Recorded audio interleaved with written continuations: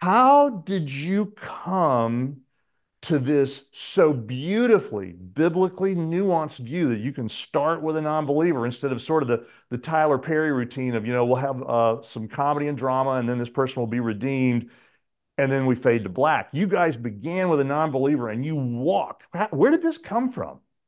Well, it comes from a lot of what we see around us. And in Mm-hmm. fact, Aspen Kennedy, the young man that is a believer that auditioned to play Isaiah, we were praying specifically for a young man like him.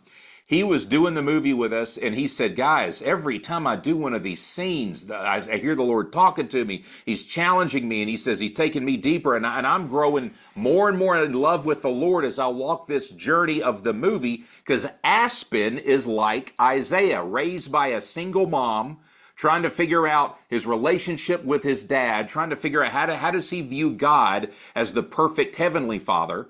And so Aspen, through this whole movie, he would come to tears at times. And he would say, yes, I'm acting, but what's going on in my heart is for real. I am like Isaiah.